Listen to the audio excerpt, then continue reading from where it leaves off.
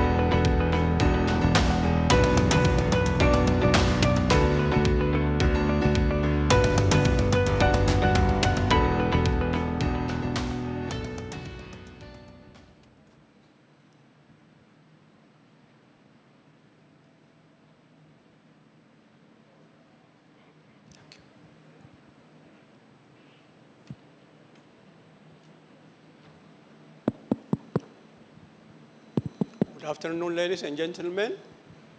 My name is Betru Nadasa from Ministry of Agriculture in Ethiopia. The title of my presentation is Decades of Impacts of Merit Projects on the Restoration of Productivity of Degraded Lands, Biodiversity, and Improving Food Security and Building Against Climate Change is the title of my presentation.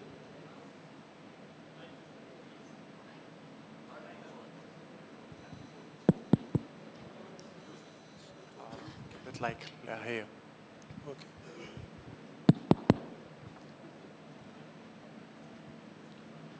The presentation is structured into introduction and objectives of the project and the methodologies and approach, major activity components, decades of impacts of merit project, major challenges and the constraints, and finally conclusion and recommendation would be presented.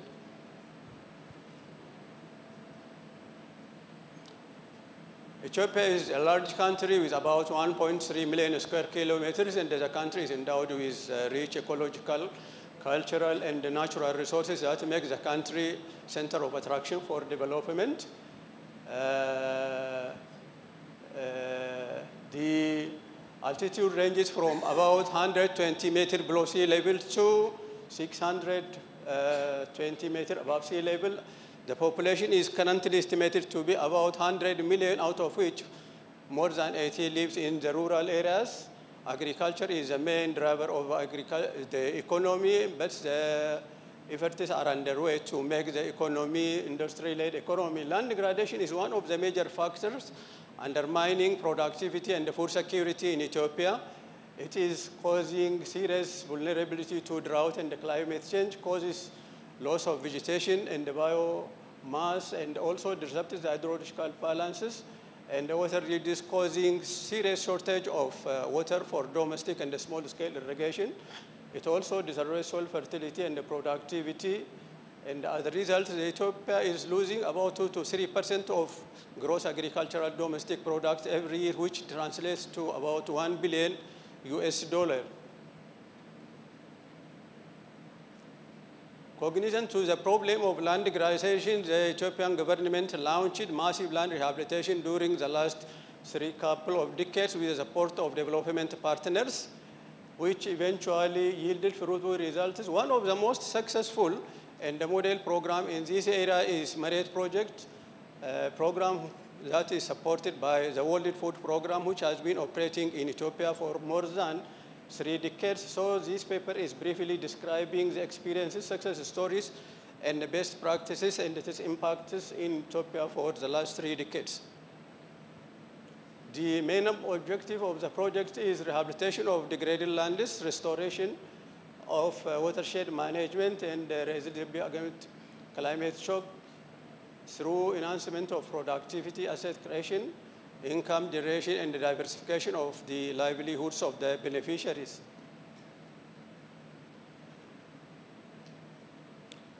During the last 2 decades, the project has been operating in 6 regional states and 72 districts. In Tigray 17, in Amara 23, in Oromia about 16, in the South 12, in Somalia 3, and in the Redao Administrative Council. The total number of beneficiaries during the 3 decades is about 1.5 million, out of which 40% are women. The project adopted community-based participatory watershed management approach where the community is participating in all development stages, starting from problem identification, in selection of the technologies, and also during implementation, as well as during reviewing the program together with the technical staff to design strategies for improvement. The program is also gender sensitive, where women are empowered for decision making. About 50% of the planning team is composed of women. This gives best opportunity for women for selecting appropriate technologies that can specifically address the problem of women. The project also adopted integrated watershed management approach, and it follows watershed logic approach and holistic development approach that enables the project to address comprehensively both the environmental and the socio-economic problems of the community.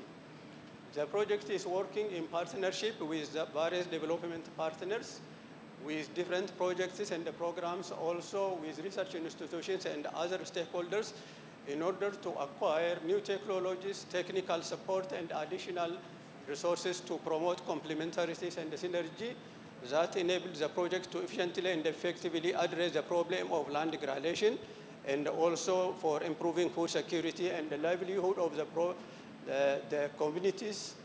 The project also working with the community, especially in demonstrating new technologies, that it is working with the community in testing, demonstrating, replicating new technologies. This basically increased the rate of adoption and the replication of the new technologies. The project also developed result-based monitoring and evaluation, and has based capacity strategy, which equipped the project with highly qualified technical staff that can plan and implement top quality soil conservation works at the field level, and who also can provide technical supports, including on-job training at the field level. And in most cases, most of the technical staffs working at federal, regional, and the local levels are regularly monitoring and evaluating the project activities, and also they are reviewing the program with the technical, with the beneficiary communities in order to design strategies for improvement. All this increase the efficiency and performance of the project. It also adopted effective strategies for scaling up the best practices, such as farmers' field days, review meeting and workshops, and also field experience sharing field visit, which is often supported by practical field observation. All this helped the project to successfully scale up the best practice at the field level. The major activity components, the project implements 3 major activity components. The first and the foremost one is physical and soil water conservation activities, such as hillside and the farmland terraces, contour trenches, micro basins, and the various water harvesting soil conservation. And the purpose is to control the accelerated runoff and the flood, and to prevent any loss of rain from the raindrop from the water catchment from the catchments, and to increase amount of water yields in the catchment in order to enhance natural regeneration, and also to increase the rate of establishment and survival of the planted species. The biological self-optimization includes the introduction and the planting of forestry, agroforestry, improved forage species, and other multi-purpose species in closed areas, in and around gullies, on conservation structures around farm boundaries, and as much possible to plant in every vacant areas in order to increase the amount of biomass and to stabilize the degraded environment, and also to avail an amount of biomass for the community for different purposes. The other one is income generation and the livelihood package, which are integrated to land rehabilitation program. This is basically intended to transform the livelihood of the beneficiary farmers and also to alleviate poverty among the project beneficiaries. Accordingly, the project implemented various water harvesting and soil conservation measures, which includes widespread construction of farmland and hillside terraces in order to control erosion on farmland areas, also to restore the productivity of degraded hillsides and farmlands. Also, it includes the construction of various water harvesting and soil conservation, such as contour trenches, micro basins, percolation ponds. The idea is to control accelerated flood and the runoff and to increase amount of infiltration of water into the soil to increase the overall moisture conditions in the degraded environment and also to increase amount of water release in the catchments for small-scale irrigation and for domestic purposes. Gully is another major problem of land degradation in Ethiopia, which is causing serious damage to many productive lands. So the project has implemented massive gully rehabilitation measures such as sediment storage dam and check dams and other vegetative and biological soil conservation in order to rehabilitate the gullies and also to make them more productive and at the same time to increase land that is available for cultivation and for production purpose. There are different biological soil conservations that have been integrated into physical soil conservation. And this, again, as I said, it includes the planting of forestry, agroforestry, and other improved forage species and the multi-purpose species which are planted in closed areas around and in gullies on conservation structures on farm boundaries and as homesteads. The overall purpose is to stabilize the degraded environment and also to establish the conservation structures and also to produce an amount of biomass for the community for livestock food, livestock feed, fuelwood, and construction materials, and also to sustainably conserve this degraded environment. The other component that have been integrated into soil conservation is the income generation and the livelihood package. This is basically intended to specifically improve the livelihood of the beneficiaries.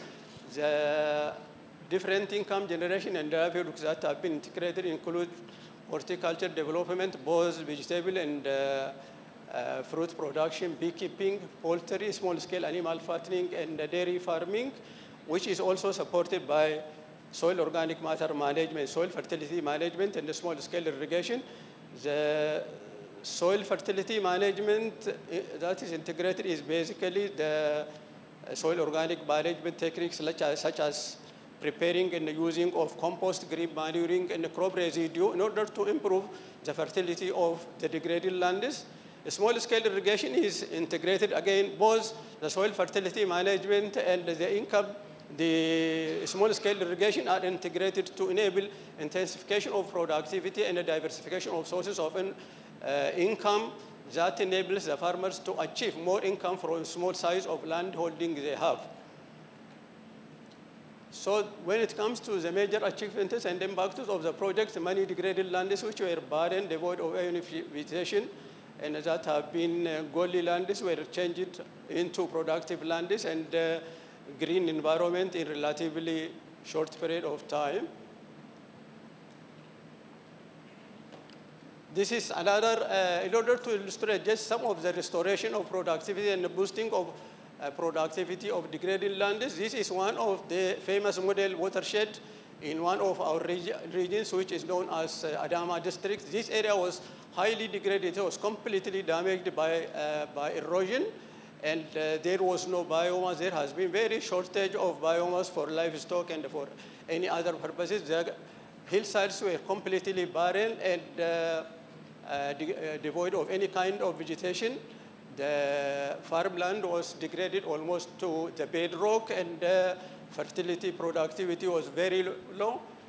There was frequent crop failure. That means farmers were not harvesting crop every year. It is only during good years that they can harvest very small amount of crop. For example, during good years, they are harvesting only about 400 kg of teff crop from about 1 hectare. So the community was very much desperate, and often they have been migrating to nearby town, Adama town, in order to get some additional income. So they have been so in consultation with the community and through community participation, this area was closed from livestock interference, and it was treated with massive soil and water conservation measures such as hillside terraces, contour trenches, micro basins, and the area was highly damaged by gully erosion. Also, there has been massive gully rehabilitation measures such as sediment storage dam, check dams, and other vegetative and biological soil conservation measures. So this gradually restored the productivity because the flood and accelerated runoff is controlled, and also almost all the rainwater was made to infiltrate into the ground. This gradually improved the overall moisture condition of the catchment and also the water yields. So this gradually restored the biomass, biodiversity, and also this area was, as I said, closed from livestock interference, which allowed frequent incorporation of crop residues. That means because the livestock is not interfering, the crop residue is always incorporated, and this allowed the recycling of soil organic matter from year to year. So the massive soil and water conservation and the recycling of soil organic matter dramatically improved the soil fertility and the productivity. Particularly, there has been huge improvement in the improvement of soil organic matter content of the soil. This improved the moisture conservation and the fertility and the productivity.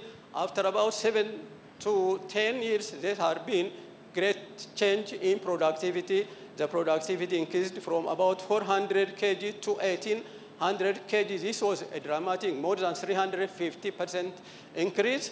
It is not only increase of the crop production, also it sustained agricultural production. There has been